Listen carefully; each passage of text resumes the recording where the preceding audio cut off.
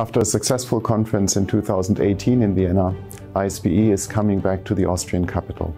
The conference is bringing together representatives of international regulatory authorities, pharma companies and suppliers, so there'll be plenty of opportunity to network in person again.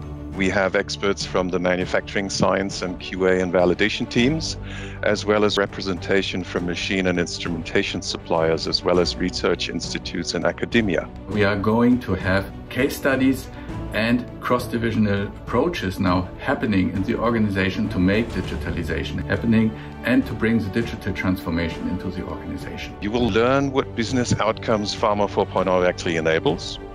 You will learn what architectural and design principles are behind Pharma 4.0. You will learn how to best approach Pharma 4.0 plug and produce integrations in real life.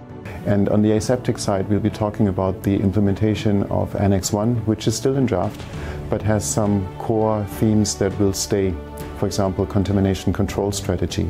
And there'll be real-life case studies on how to implement contamination control strategy. You will see at this conference tangible examples, case studies, which are exactly explaining how this can happen and how this will be executed in the pharmaceutical industry already today.